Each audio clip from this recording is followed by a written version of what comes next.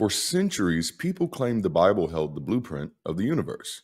6 days of creation, a world only a few thousand years old, a first man made from mud, a first woman from his rib, a single couple who birthed the entire human race, heaven above the dome, held beneath the ground. It was neat, it was simple, it was wrong. Because when science arrived, not as an enemy, but as a method of seeing more clearly, the Bible's world cracked apart. Every discovery stretched the horizon wider than scripture could hold until the old stories collapsed under the weight of evidence. This isn't a story of science versus faith in the abstract. It's the story of how science destroyed the Bible's worldview by replacing it with something bigger, deeper, and truer. Geology and physics broke the timeline. Evolution dismantled the handcrafted human.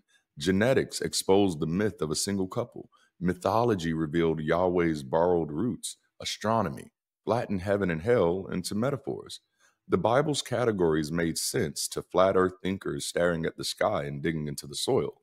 But the universe we now see is vast, multidimensional, and indifferent to our myths. Religion remains bound to its local metaphors. Science universalizes.